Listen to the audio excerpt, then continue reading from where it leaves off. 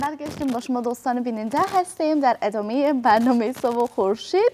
بازم مهماندار هستیم. آقای هارون رحیمی با ما هستند که اینا شاعر و نویسنده هستند. در رابطه با کتابی که قرار است به یک افغانی به فروش برسه صحبت هایی می داشته باشد. این که دلیل در چیست، علت در چی هست، چی باعث شد که چنین کتاب ها را به خراج بگذاره. پس چه خوب است هموطنان عزیزم بیاین که بحث امروزمان را با آقای رحیمی آغاز بکنیم. سلام، خیلی خوش آمدین. صبحتان بخیر. سلام خدمت شما و بینندگان عزیز خورشید و صبح برای شما و بینندگان عزیز شما. سلامت زنده باشین. خیلی خوشحال هستیم از اینکه شما را با خود داریم.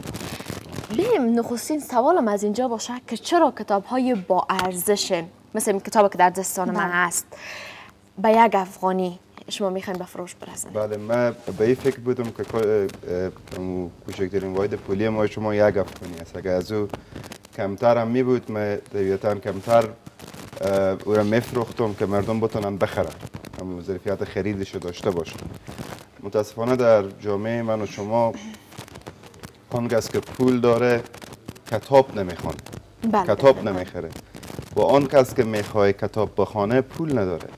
از به خاطر ازی من این کتاب حراج گذاشتم که بخوانن و از این استفاده بکنن.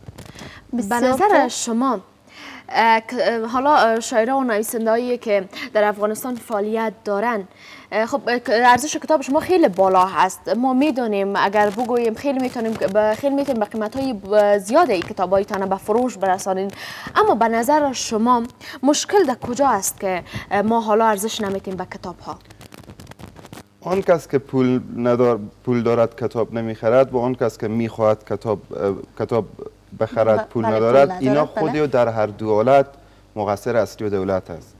به خاطر از این که آن کس که پول داره قشر تاجر و قشری که به عنوان مثال علاقمندی ندارن، از طریق دولت با برنامه ریزی هایی که میتونه دولت انجام بده میتونه بستر به وجود بیاره که اینا رو علاقمند بسازه برای از اینکه مطالعه کنن، فرهنگ کتابخوانی رواج بده.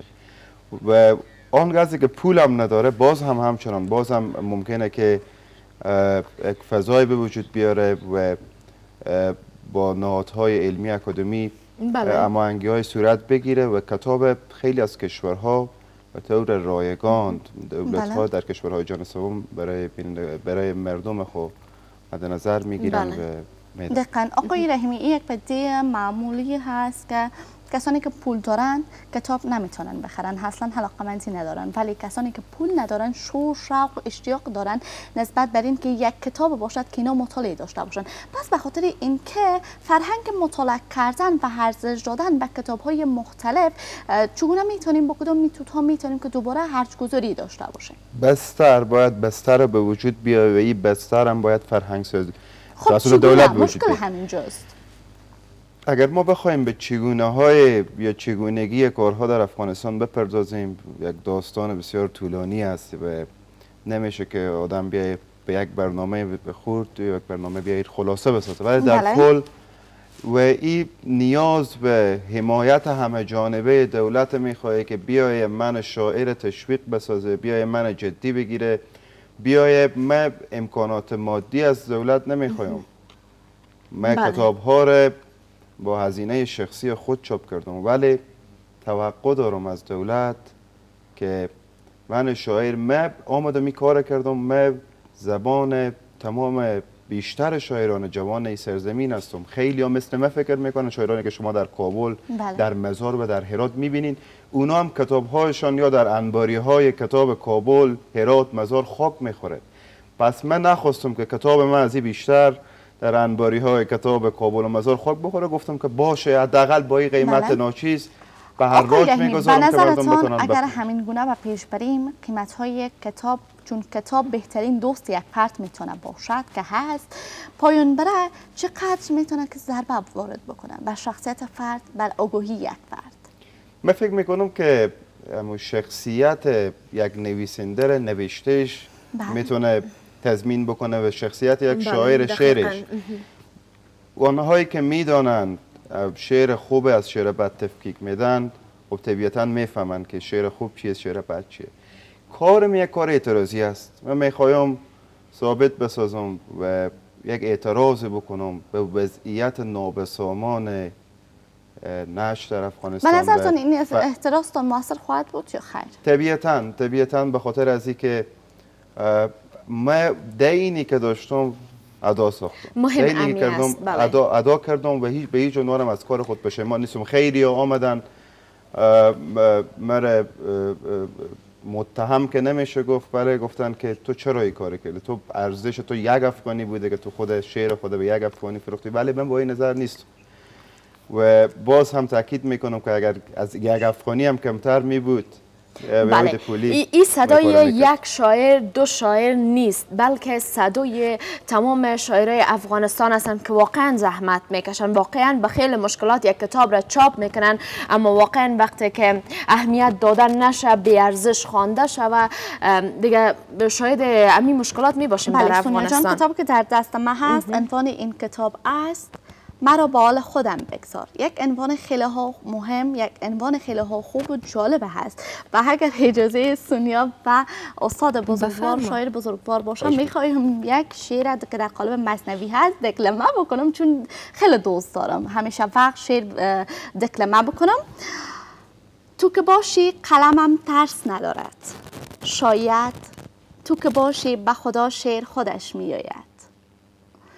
تو که باشی دل من شوق نوشتن دارد، هزاران سخن تازه به گفتن دارد. من به پروانه شدنهای تو باور دارم، تو که باشی به خدا شوق سفر هم دارم. خیلی خوبه، خیلی زیبا. تشکر. خیلی خوبه. سلامت. خیلی زنده زیبا باشین. همیشه وقت شاعرها رو در برنامه می داشته باشیم. نیلاب جان خیلی دکلمای زیبا می داشته باشن برای ما و ما تا حال شاید ما دوستم هستم اما نمیفهمیم که قضیه دکلمه میکردم دی درست فهمیدیم. خب حالا بریم دوباره روی کتاب هایتان. چند کتاب امروز به فروش میخواین برسانین تحت چه عنوانی؟ ما حدود 600 تا 700 کتاب امروز.